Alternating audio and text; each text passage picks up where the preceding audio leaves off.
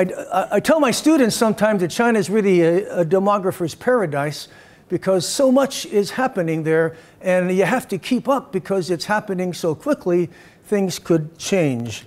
I talk about demographic exceptionalism.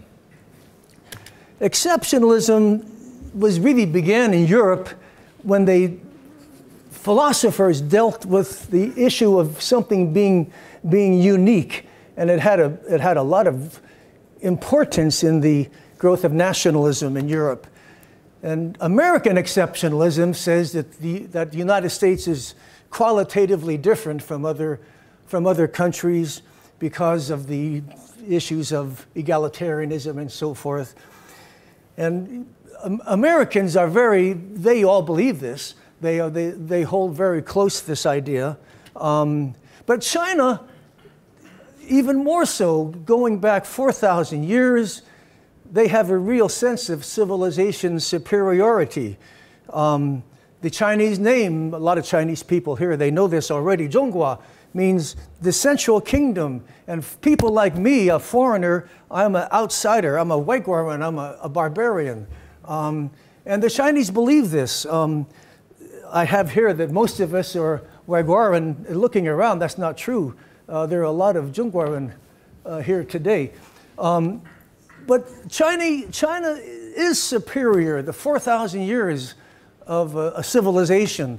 But I think if we take into account population policy, and we view population policy, this has led to several demographic events of major, major importance that will influence not only China, but some of them will also influence the world. And that's why I'm calling this China's Changing Demography is Changing China and Changing the World. So I'm gonna focus on 5 key features of Chinese demography, and everything started with the dramatic fertility transition, one of the fastest ever recorded in human history, that began it really began in the 1960s, when Chinese, just after the Great Leap Forward, about 1961, Chinese women were having 7 babies each. And there was a very fast reduction. There were some interruptions with the Cultural Revolution, but it was a very fast reduction in 30 years, and it's led to 5 things. I hope I'm going to have time to do this today. I have until about 1:45. 1:50, okay. The demographic dividend is disappearing. China will no longer be the manufacturer of the world. China is becoming increasingly old, and they don't have the social structure to support old people. China's been having an unbalanced sex ratio at birth. Biological average about 105. China's been at 119, 120, and it's produced millions of boys who will not be able to find girls to marry. Internal migration, floating migration from China, as much as 230 to 240 million people are migrating from the rural areas into the cities on the East Coast. And that has tremendous implications. And then China's increasing level of urbanization. Back in, when Mao Zedong took over the country in 1949, about 10% of the country was urban.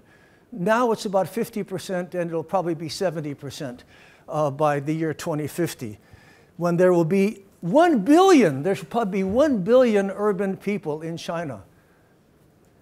So that's what I want to focus on. Everything began with the fertility transition. The red line is the birth rates.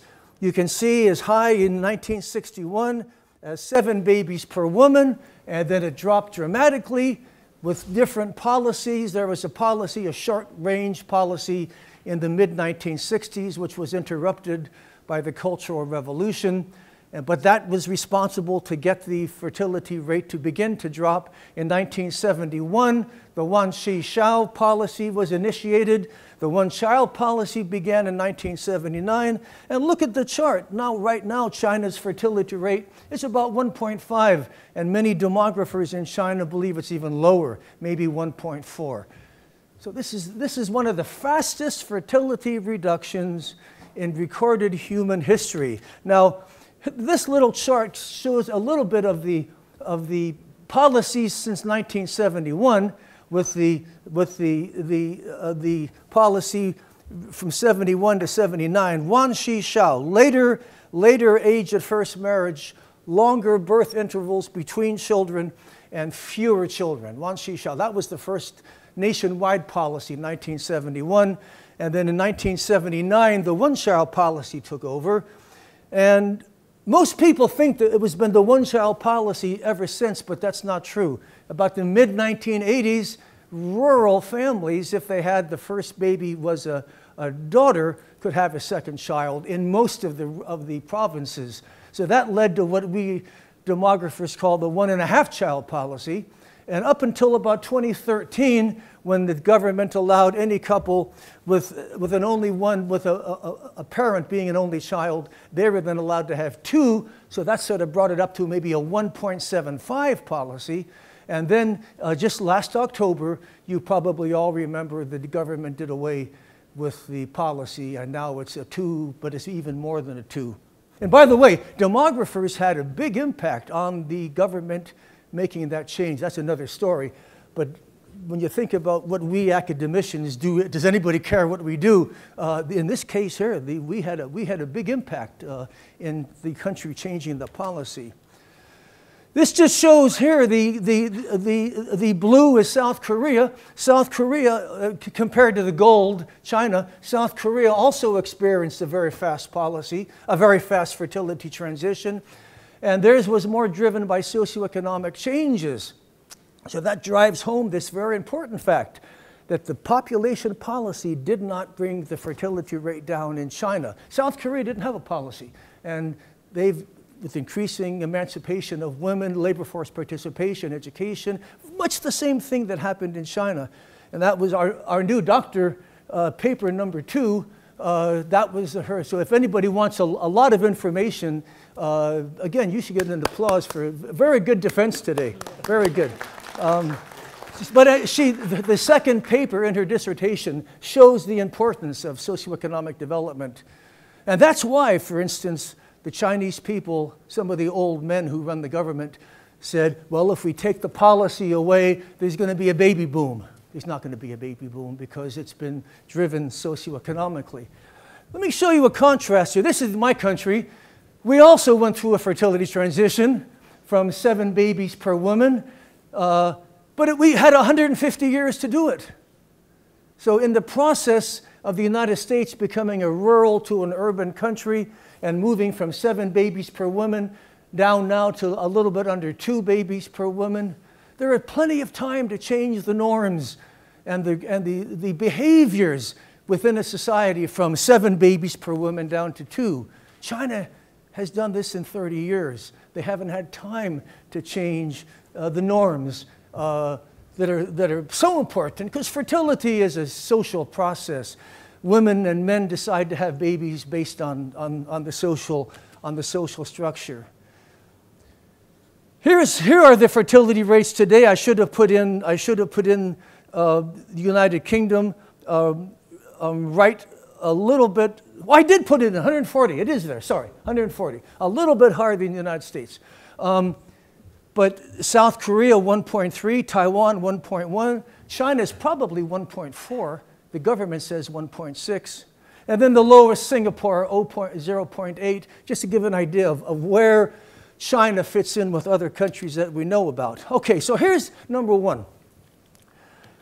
When China got started, the People's Republic of China got started in the 1950.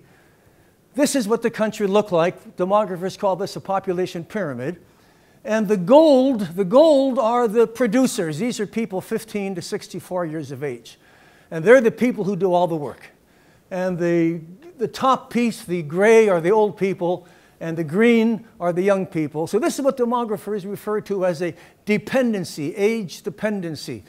The people on top are dependent on the ones in the middle, and the people at the bottom are dependent on the ones in the middle. So in 1950, about under 50% of the country was in the working age population. So this working age group had to provide for children and not too many old people, about 52% of the population. Now, Mao Zedong died in 1976. And this guy, Deng Xiaoping, he never was officially the leader of China, but he set the policies. He called socialism with Chinese characteristics. He opened up China to the West. He opened up China to the West at a time when the fertility reduction was underway. So a combination of the fertility reduction and Deng Xiaoping allowing foreign investment to come into the country. And let me mention another thing about Deng Xiaoping.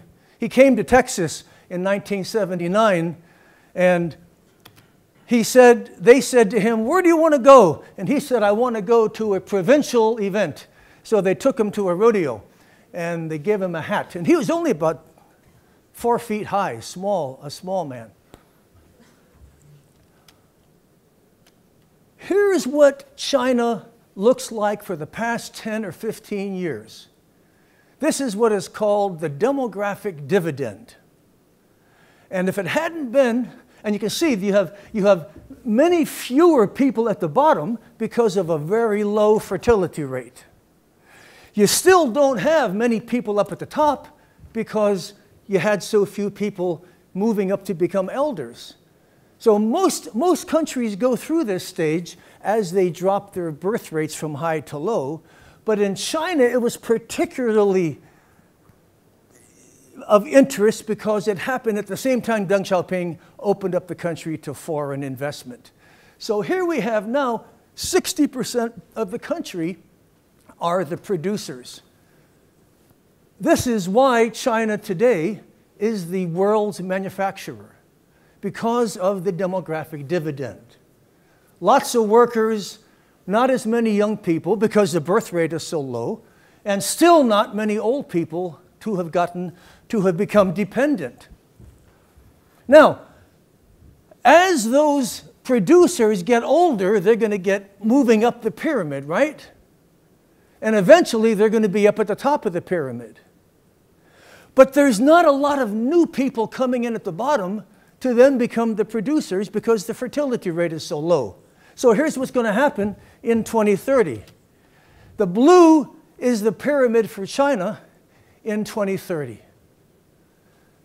They don't any longer have the labor force to do all the work. And they have no young people there to take over because the birth rate has been so low.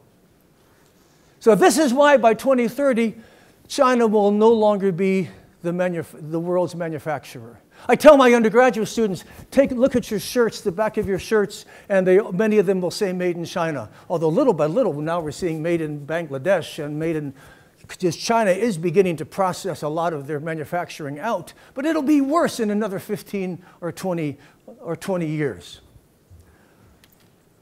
I have a slide I'm not going to show, which shows year by year how the population became older. So China, in the process of getting to 2050, China has had a tremendously large demographic dividend, but that dividend has been declining. And by 2030, it will no longer be there.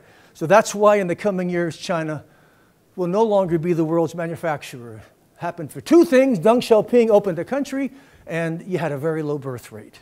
So those things together provided this big, China's become so rich, their economy grows at 9 and 10% per year. But now that's beginning, even now, these days, that's beginning to slow down to 7% because they can't continue the heavy job in manufacturing. So that's number one. The age structure. China was very young, it's getting old, and it'll get even older. Now this is a change, whereas the changing demographic dividend is going to affect the world, has a big effect on the United States in terms of manufacturing, exporting, importing. This particular one, number two, is mainly going to affect China. So again, age distribution. Look back in 1950, very, very few old people. Very, very few old people. A lot of young people, and about the same number of people in the middle. This is the same as the pyramid I showed earlier, but you have everybody together. Men and women here are together, and it's tilted the other direction. And then you can see the demographic dividend getting bigger. That's the group there in the middle. But then look at by 2050. Look at how many people at the top you have. How much older China will be in 2050, older in terms of the percentage of the population that is old. By 2050, China's elderly population will be 31% of the whole population. Now in China, it's 15%. So just in another 35 years, it'll double from 15% to 30%. And all this has happened so fast that China has not been able to develop adequate elderly support programs. The economy doesn't have enough wealth to handle such a large senior population. And then you have the lack of working laborers because that demographic dividend is getting older and you're not having people replaced. So this follows from number one, the fact that the labor force is getting smaller in size. But what's happening now is the people are getting older. Here's another way of looking at it. You can see the yellow would be the aged people, and the purple would be the young people. What's going to happen? Demographers have what's called an age dependency ratio. The number of old people 65 and over divided by the people 15 to 64. So back in 1953, you had about maybe 5 or 6 old people for every 100 producers, right? The 100 producers are the people 15 to 64. So then you can see the line begins to go up so that by 2015, it's about 15 old people per 100 producers. But by 2040, China is the real light blue. Can you see the real light blue? Yeah, the real light blue. So that by 2050, China's at 35 old people per every 100 producers. Whereas look at Shanghai. Shanghai by 2050 will be 50 old people for every 100 producers. So again, you see and again, this is a large consequence of a very, very fast fertility reduction. China now has been becoming a little bit aware of this. They now have well, that's some old people. There aren't many old rest homes like there are in the United States. Now in the United States, all the old people go to rest homes. In China, they're taken care of by their children. But a new law in 2013, elderly parents in China can now sue their grown children for financial and emotional support. The law requires that adult children regularly visit their parents. We have some of these laws in some of the states of the U.S. We don't have any in Texas. What about England? What about Great Britain? Does anybody know? Is there such a law, Sabu, where the children? No, they don't. Okay. The sons typically provide the economic support, and the girls provide the emotional support. So that then moves up to another issue. You have all these old people, and the boys and the girls are supposed to provide for their parents. Yet, number 3, there are more and more boys who won't be able to find girls to marry. So before I move on to number 3, think about it. The boys are providing the money to take care of the parents, and the girls are providing the emotional. I have a 51-year-old daughter and a 49-year-old son. My son gives, well, I don't need money right now, but when I got older, he'll give me the money. But my daughter, she'll take care of me. Daddy, are you okay? And she'll call me on the phone. In China, in the future, there aren't going to be a lot of girls to take care, to be married to these boys. And let me move here to number 3. So the next topic is China, the unbalanced sex ratio at birth. When I was in college back in the 1960s, there was a movie starred a woman named Connie Francis. And the movie was called Where the Boys Are. Where the boys are, that's where I want to be. And it was really an issue of getting girls in the Midwest to where the boys are, and the boys were in Florida at spring break. So the movie is all about these girls going to Florida and meeting the boys. It's a matter of getting the girls, but the key word is where the boys are, someone waits for me. That's the key word in that song. China will be where the boys are, but there'll be nobody waiting for the boys because there won't be any girls there to wait. So China, there won't be anywhere near equal numbers of girls. There'll be millions of boys waiting for girls, but the numbers will be so out of balance that most of these boys won't be able to find girls. So China will be where the boys are, but China won't be where there are girls waiting for them. This happens in any country where four things occur. One, there's a fast fertility transition. We saw that in China. We saw that in Korea. We saw that in Taiwan. Secondly, and we also, by the way, we also saw that in Thailand, a very fast, and we also saw it in some other countries. But a second issue you need to have is the culture has to have a lot of sun preference.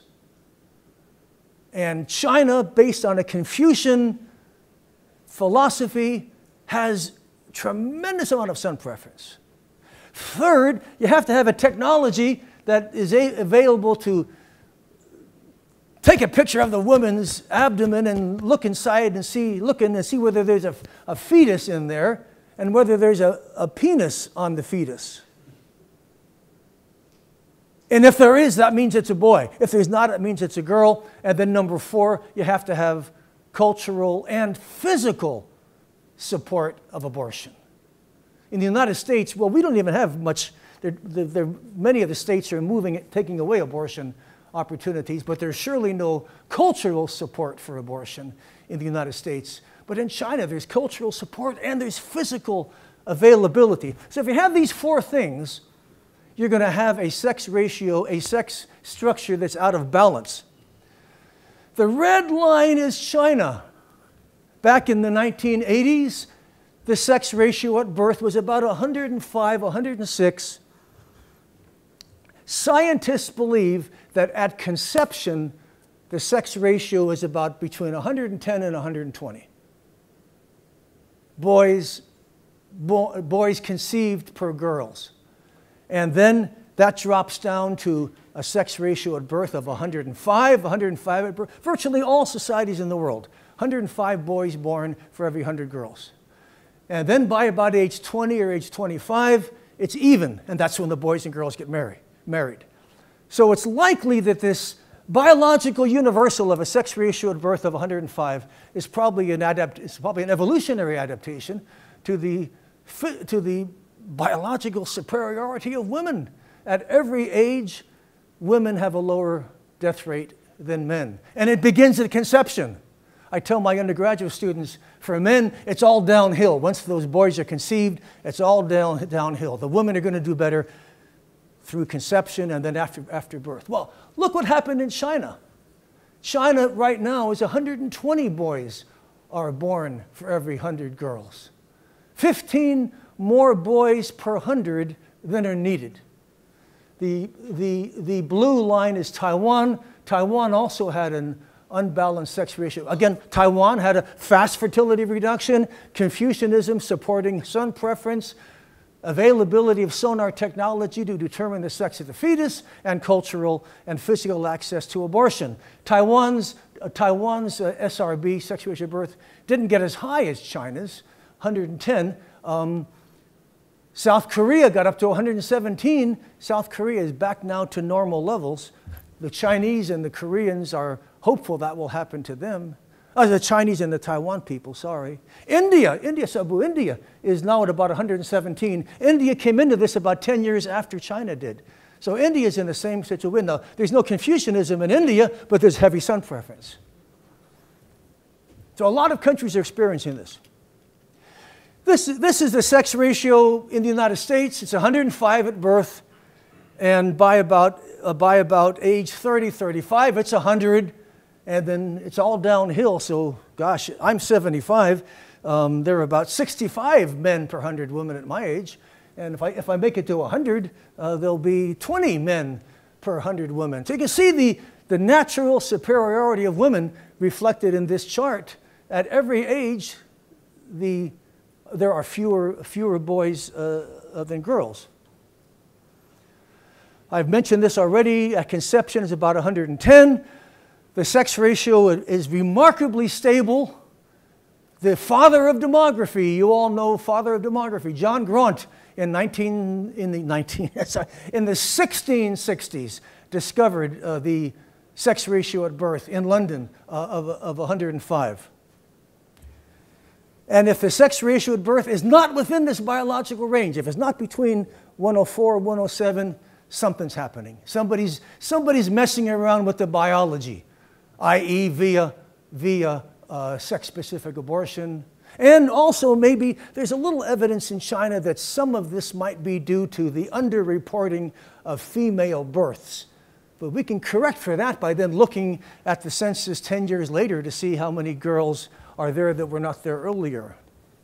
Sex identification of the fetus in China is illegal, but people pay the extra. And the same thing in Taiwan, Korea. So why so much son preference in China? Many of these countries have a Confucian patriarchal tradition. Female subordination is a major characteristic of Confucianism. Witness the practice for 1,000 years of foot binding, where the girl's foot would be about 2 inches in length. That's been outlawed, no longer exists, but it lasted for 1,000 years in China. This book of songs that Confucius may have edited illustrates the importance of sons. When a son is born, let him sleep on the bed, clothe him with fine clothes, give him jade to play with. How he sounds so wonderful when he cries. May he grow up to wear crimson. May he be the lord of his tribe. So all these great expectations for the son. When a daughter is born, let her sleep on the ground. Wrap her in common wrappings. Give her broken tiles for playthings. May she have no faults. May she attend to food. And may she bring no discredit on her parents. Confucius said, having girls is like spilling water on the ground.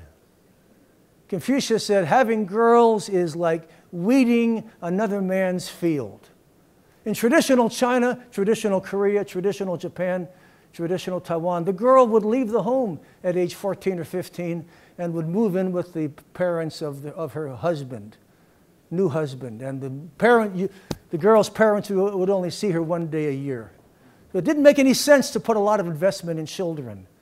So this son preference, although China has modernized now, 50% is urban, they're still characterized by this cultural baggage of son preference that's still a major part. Now, in the United States, we don't have as much son preference, but they want to have boys, Americans do.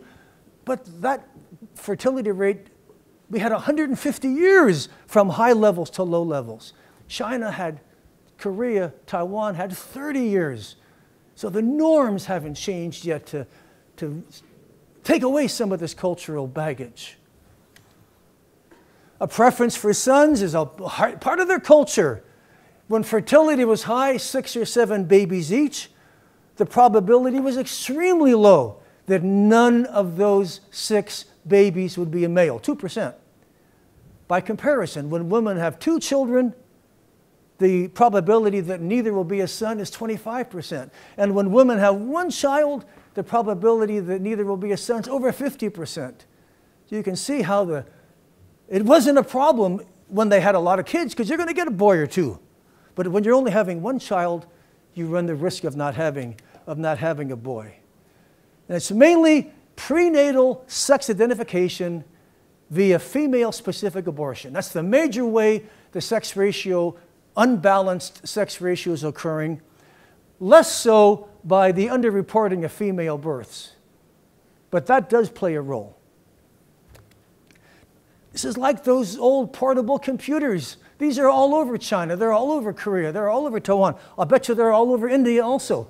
You put that little wand on the front of the woman to see what the fetus looks like, and a decision is made it's a boy or girl depending upon if that penis is hanging. These are all over the place. So how many boys will there be extra boys? I've done some very simple demographic modeling.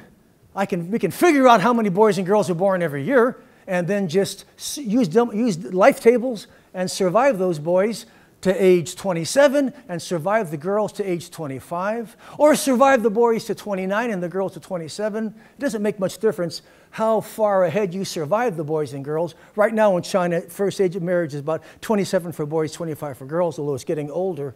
But so few babies die before they're in their 20s, it doesn't make much difference how far ahead you put them.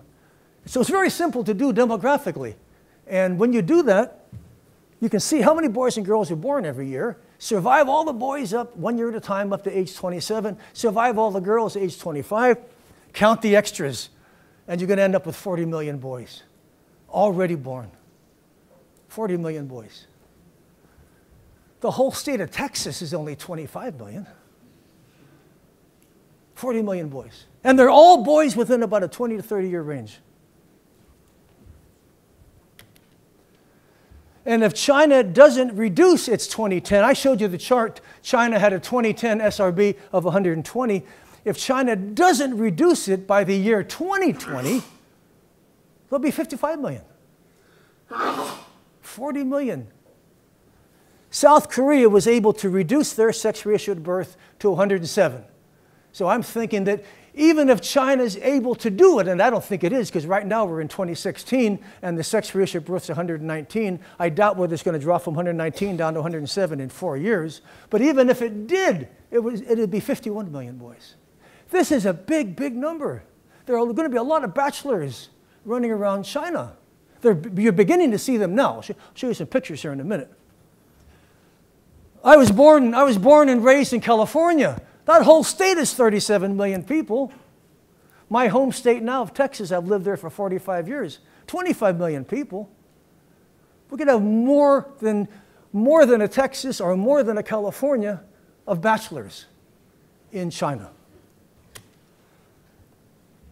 In Beijing, there are many parks. This Jade Lake Park is near some of the hotels that I go to, and you'll see boys with their mothers. They have a wall, and a boy gets a single piece of paper. I guess it's like a resume. He puts down his age, and he puts down his how much money he has, and whether he has a car and a flat and a job, and he posts it on the wall, like this big wall over here. So, and then you go to Jade Lake Park, you see all the girls with their mothers looking, and of course they have their cell number on there too. And the girls writing things down about, the girls are picking from the boys. These are boys who want to find girls to marry. But because there were so many extra boys, the girls can really be choosy. Look at this guy here. This guy, he probably just put his up there, and he's looking to see how his compares with the other boys that are up there.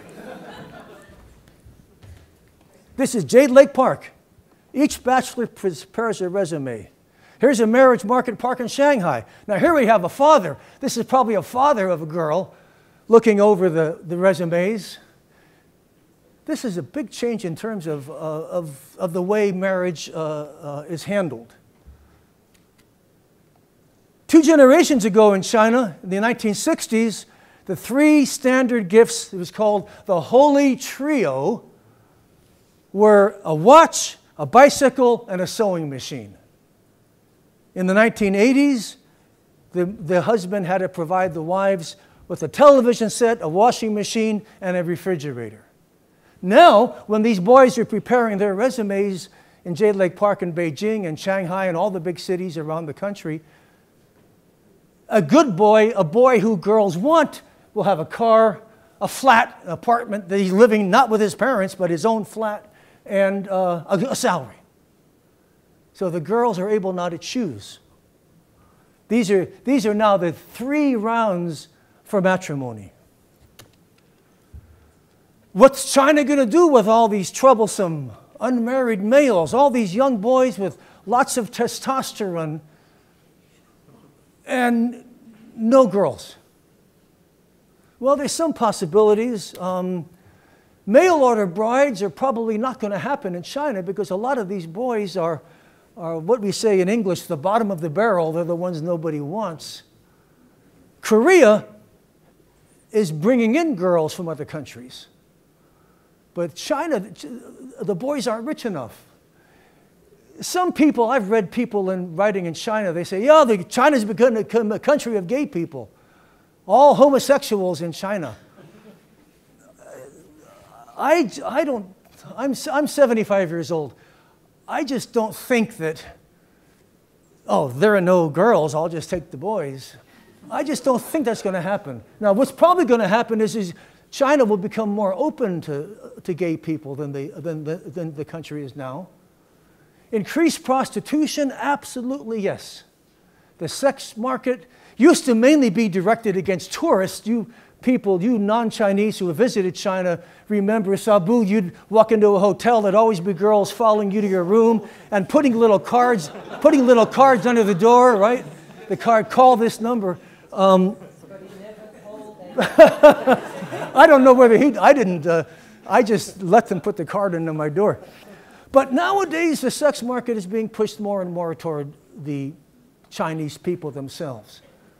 The Chinese men are probably going to move to bachelor ghettos in Beijing, Shanghai, Guangzhou, Tianjin, the big cities, just like the Chinese did when they moved to the United States. I'm sure it works similarly in England, but when the Chinese moved to the United States to help build the Transcontinental Railway and to work in the gold rush in California in the 1800s, 1850s and 40s, when it was all over, they moved to San Francisco or they moved to New York. And the sex ratios then were over 4,000. There were no girls there. So the Chinese men relied on sex trade. Revolution, you know, you've got this little area outside China called Taiwan, 21 million people. The Chinese believes Taiwan belongs to them. Is it unrealistic to think that they have all these extra boys? So they might lose 2 million people in taking back Taiwan. Perhaps that might happen. An unprecedented spread of HIV. Joseph Tucker, a medical demographer, and I published a book a couple of years ago on HIV, gender policy and HIV in China. And all we did here, we did some simulations about what might happen given this amount of boys, given this amount of sex work, given this amount of HIV spread, and different assumptions. But sex workers are going to be more likely to spread sexually transmitted infections, obviously, than people who are not. Plus, you've got my next issue are the floaters, the floating migration. So you've got the 40 million bachelors, and you've got 200 million rural to urban migrants, many of whom don't bring their wives and children with them into the cities. So you've got this big base of young men who are not married, the bachelors and the migrants. Right now, there's not a problem with HIV in China. But the work that Joe Tucker and I have done, only via statistical simulation now, we don't have any numbers that point to this, but we do know today sub-Saharan Africa has about almost 70% of all the HIV cases. If the stuff that Tucker and I looked at shows that if certain things happen with unbalanced sex ratios at birth, bachelors, floating migrants, heavily male, sex markets, a big amount of sex workers, and a certain percentage of sexually transmitted infections, and then of those, a certain percentage of them being HIV. It's not at all unrealistic to think that China could have a major HIV epidemic in the next 20 to 30 years that could rival sub-Saharan Africa. Huge implication. A woman at Texas A&M, a political science professor, Valerie Hudson, It's an old book. The book's been out for 12 years called Bare Branches. Chinese call a male who has no family a bare branch. And Valerie looks into a whole bunch, she's a political scientist, she looks into a whole bunch of security implications for China, for other countries. So the millions of bachelors will have a big impact on global society.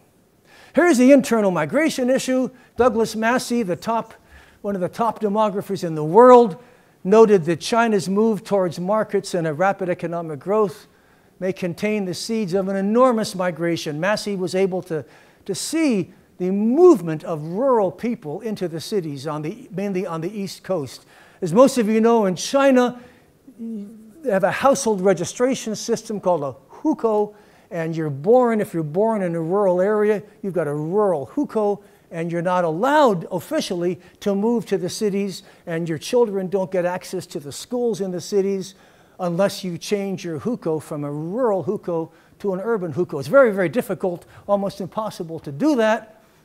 Yet on the East Coast, where all the big cities are, that's where all the jobs are. And the rural areas, there's declining industrialization, technology, high numbers of people without work, so they move illegally to the cities. They still keep their rural hukous, but now they live in cities. And these are called the floating population. 1.3 billion people, a tidal wave of internal migration. Kenneth Roberts states that this is the largest peacetime mobility in recorded human history. And they come in from those yellow provinces, mainly over to the pink ones on the East Coast. That's really where they're mainly coming from. Number of floaters is 11 million in 82, 140 million in the year 2000, over 240 million in the year 2010. These are people who are working in the cities, and they are there illegally. And yet the cities need these people to do what a lot of poor workers do, the jobs that are the 3 Ds: dirty, dangerous, and demeaning. They do the work that the local people don't want to do, and they get paid at lower levels, but they get paid more than they'd be making in the rural areas. The analog here with the floating population in China is similar to the undocumented migration to the United States from Mexico. The only difference being these floaters once a year go back home to their rural areas for the spring festival, whereas the undocumented Mexican migrants, if they make it across the border into the United States, they don't then return at Christmas time because of the difficulty crossing the border. But all the other things are the same. Every East Coast city's got up to 35%. Shanghai, 35% of the whole city are floaters. These are some pictures I've taken over the years in different parts of Guangzhou, Xiamen, where there's building going on, and these are our floaters. My students who take me around China tell me they can listen to their accent and also from the way their clothing is and their hair standing straight up. There are ways that pick out who the floaters are compared to the permanent residents of the cities. This big piece of concrete, that's very, very heavy. We typically here and in the United States, you'd rent one of those, I can't think what to call them, a forklift. But those are expensive. Here you just get four men to move that big piece of concrete around. Here's some more in the ditches. Now, okay, that's all in China, 230, 240 million. But as the economy slows down, as the demographic dividend moves up the pyramid, and the economic growth moves from 9% to 7%, ahead it'll be 6%, 4%, 3%. And then they're going to start laying people off. They no longer need all these buildings. They no longer need all this construction. They're going to start firing people. And the first people to get fired are the floaters. And the floaters have been sending money home to their home villages. In some of these rural villages in China, 1/2 of the product, of the domestic product, are remittances from the floaters. So the floaters play a very important economic role, providing money for rural growth and building in rural areas. The Chinese have this feeling of losing face, embarrassment if you embarrass your families. And they've been sending money home, and now they've lost their job, and their parents, they've been saying, gee, my son in Beijing, he's sending me all this money. Now he's not sending money, he lost his job. They don't want to lose face. So what are they going to do? They're going to start looking where there are other Chinese. And there's already a smuggling system built into China. 25,000 maybe are smuggled into the United States on an annual basis. This human trafficking makes billions of dollars. The smugglers are Chinese people who live in different parts of the United States or China or Europe. They have power and money and connections, and they're known as snakeheads, shetou in Chinese. And right now, most of the Chinese smuggling is from Fujian province, right down there on the bottom, right there opposite Taiwan.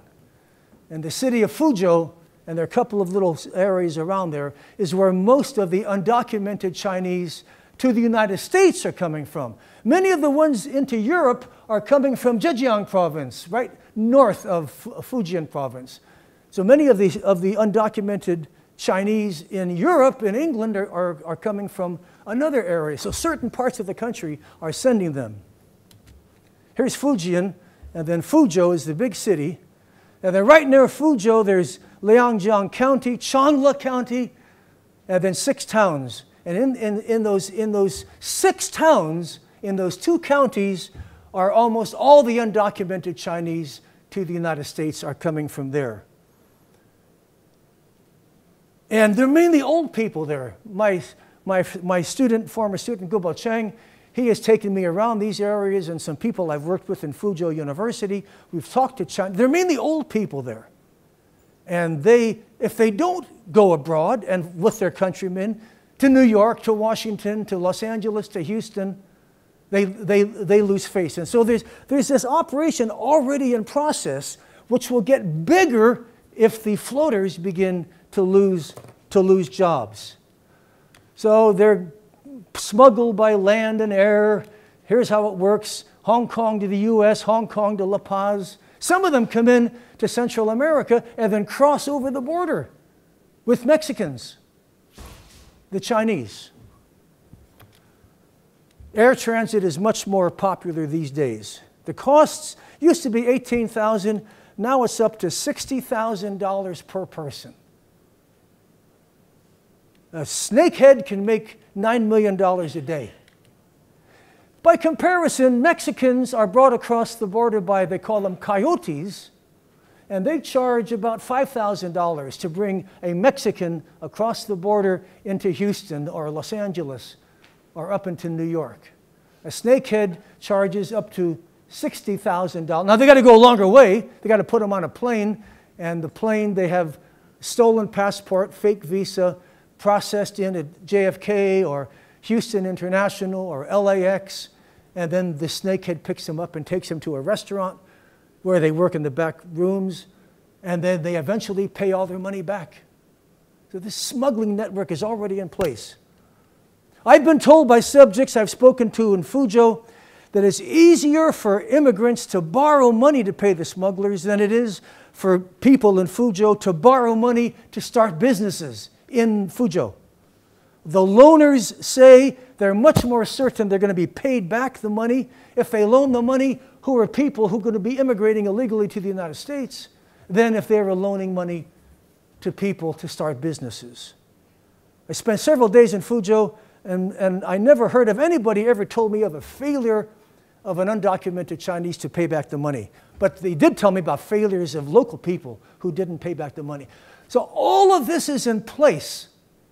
And it's all we need is for the unemployment rate to start to get up a little higher and to take jobs away from many of these floaters and the smuggling could be incredibly larger. In the United States right now, more Mexicans are returning to Mexico than are coming in. We have this crazy man who's running for president named Donald Trump, who wants to build a wall around the country, the southern part of the country, to keep the Mexicans out. He doesn't realize that more Mexicans are going back to Mexico than are coming into the country. Look at this figure here. The green is Mexico, the red is China, and the blue is China, and the red is India. That's the number. So every year, about this bottom row here is about 100,000, and over here it's 400,000. So 400,000 Mexicans coming in the United States every year. That's down now. Right now, there are more people from India and more people from China coming to the United States every year than Mexicans. So Donald Trump doesn't know about this chart. The Mexican population is no longer in big numbers coming to the United States. So huge implications for the United States with regard to the undocumented immigrants. Look at the fertility decline in Mexico. Mexico dropped from 7 babies per woman. No longer do you have a lot of babies in Mexico who need to be supported because the birth rate is so low. I won't have time to talk about this fifth one, but again, here we're talking about 50% of China now lives in cities. It'll be 70%. It'll be 70% by the year 2030. Look at here's the Great Wall on a clear day. Here's the Great Wall on a day that I was there when it wasn't very clear. Here is the Central Chinese Television Building, a beautiful building in downtown Beijing in October of 2013. And here it is on January 2013. Just from the basis of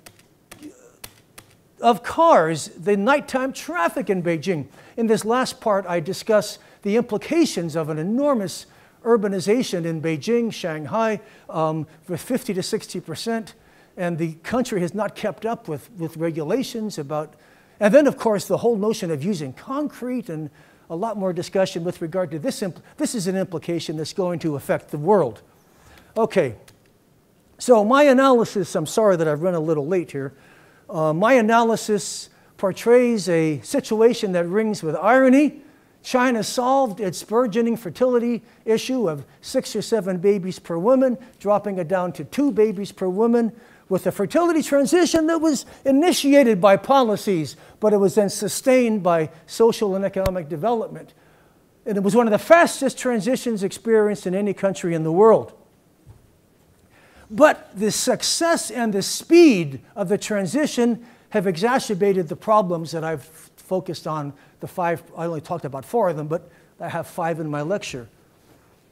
So will the Chinese people and will the world be ready for 1 billion urban residents?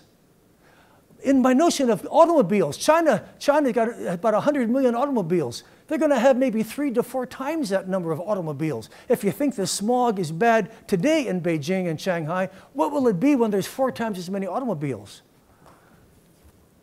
Will the world be ready for millions of Chinese elderly who are mainly being taken care of by their sons because the daughters aren't there? The sons can't have. Can you men take care of your parents emotionally? You can probably give them money, but you need the daughters to take care of the parents emotionally. Will China and the world be ready for China no longer being the world's manufacturer? Will the United States be ready for millions more immigrants from China? So these are the issues I call these are China's destiny. It all began with that very fast fertility transition. Here's my office at Texas A&M. Thank you very much.